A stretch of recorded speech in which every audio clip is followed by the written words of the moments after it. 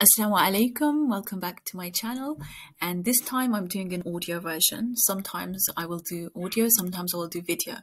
Now, I just felt that I needed to put out a very important reminder, especially for our Muslim women who are preparing food in Ramadan. Now, my beloved sisters, may Allah subhanahu wa ta'ala reward you with Jannat al-Firdaus. Ameeen. You are doing so much for the family. But remember to take time out for yourself as well. And to my brothers across the world, remember that your wife also has the right to read the Quran, to do extra activities to keep herself fit, even in Ramadan. Even if it means to go for a walk after iftar, go with her, go with the family, go for a walk. There's so much that a woman can do if she just, has the support from her family. And I tell my mom the same thing. So my mom actually has frozen a lot of food. She made spring rolls and samosas and kebabs, and she freezes them. So it's a lot easier in the day, so she has more time to do other things and read the Quran and also gain additional reward. And of course, a woman will definitely get rewarded if she's doing so much work in the kitchen, especially when she is fasting at the same time, subhanallah.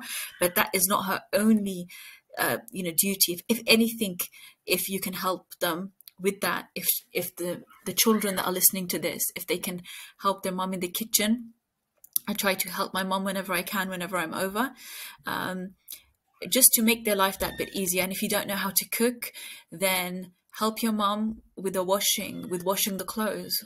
Or if you don't know how to wash the clothes, then ask her. She can teach you. And if you don't know how to wash the clothes still, then you can dry them, whether that means drying them in the dryer or putting them out, in the house or outside on the washing line. Every little thing that we will do will help our mother have more time to read the Quran, to even read it with the translation, and for her to have a sense of contentment that she is also not missing out in Ramadan. Because no matter how much work they do, I hear my mom say that, my mom saw me making dua and she said, I wish I had that opportunity. Of course, she still makes dua at other times, but during iftar time, because no matter what I say, I'm like, Mom, rest. She will not rest. And I said, Mom, don't worry, I'm making dua for you too. So every little thing that we do will help our mother, inshallah. So please help the women in the house. It's not their duty to be in the kitchen standing there for half the day, okay, or all the day at all.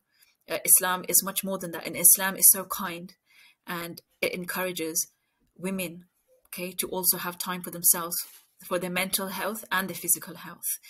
And I hope this short reminder just, can help women across the world, Muslim women across the world. So please share this with as many as possible.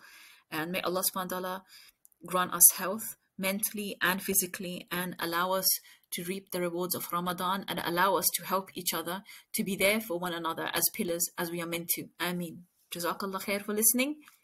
Until next time, Assalamu alaikum wa rahmatullah wa barakatuh. And don't forget to subscribe, like, and press the bell notification to receive new videos. Thank you.